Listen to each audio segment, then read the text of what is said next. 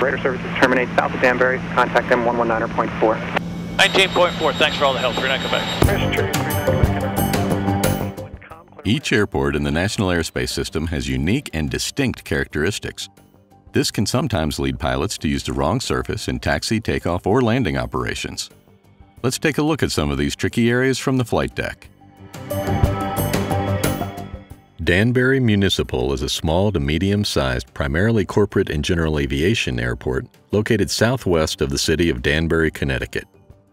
While the bulk of the traffic is general aviation, it does have some jet air taxi operations, as well as a number of flight schools offering fixed and rotor wing instruction. This mix of pilot experience and aircraft capability makes Danbury a complex and interesting place to work and fly. The airport configuration consists of two intersecting runways, 826 and 1735. Full-length parallel taxiways are found on either side of both runways. This taxiway system provides access to all services, hangars, and the numerous FBOs located in all four quadrants of the field. Arriving at Danbury for the first time, pilots may notice that the airport is located in a bowl with higher terrain all around.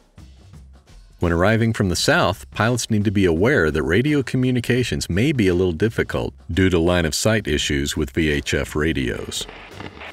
As a general awareness rule, if you are having difficulty hearing the ATIS broadcast, you may also have a difficult time communicating with the tower. Maintaining a slightly higher altitude until closer to the airport may help with this issue. When arriving at night, pilots need to be aware that the airport beacon is not located on the airport, but on a small hill to the south. Day or night, if you are having difficulty locating the airport, advise the tower. They will help you find it.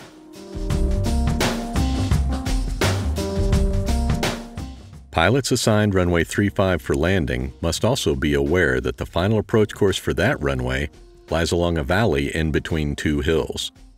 A major highway in the bottom of the valley provides a convenient lead-in to the approach end of the runway. Due to terrain, turbulence may be experienced in some weather conditions. Additional vigilance is required while making this approach.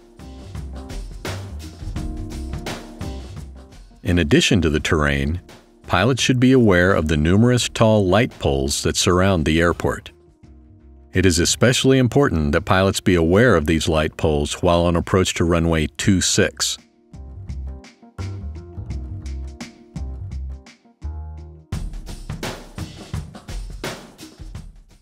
Hotspot 1 is located on the east end of the airport and encompasses the city run-up area and taxiways Romeo, Alpha, and Alpha 5. There are parallel taxiways between the run-up area and the FBO ramp, located north of the approach end of runway 26. The entrance to the FBO ramp is a single taxiway and is a possible area of congestion for aircraft ingress and egress from the FBO.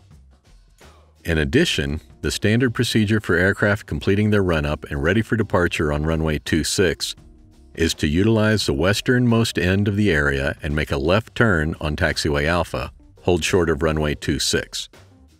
This may seem to be the long way around, but it is designed to keep congestion to a minimum. Pilots need to also be aware that, due to runway safety area requirements and the displaced threshold for runway 26, the hold short line is located on taxiway Alpha and at a considerable distance from where pilots would ordinarily expect. For this reason, the opportunity for pilot confusion exists. Do not be surprised if the tower issues progressive taxi instructions, especially to itinerant aircraft. Cessna 6260 here at Danbury Ground, runway 26, taxi via Foxtrot, Alpha, cross runway 35. Hotspot 2 is located on taxiway Delta nearing the approach end of runway 17. This is a non-visibility area from the tower. To mitigate this situation, the airport has installed a camera to provide controllers with a view of traffic in this area. However, due to weather or technical issues, this camera may not be operating or useful at all times, and so pilots should assume that the non-visibility factor is always considered in this area. Tower may ask for more accurate position reports under these conditions. Hotspots 3 and 4, located on taxiway Charlie between Charlie 4 and Bravo, concern the same issue. There is a large ramp area utilized by several FBOs in the southeast quadrant of the airport. There is no dedicated run-up area for this portion of the field. Aircraft coming out of this ramp will sometimes do their run-ups on taxiway Charlie, creating congestion.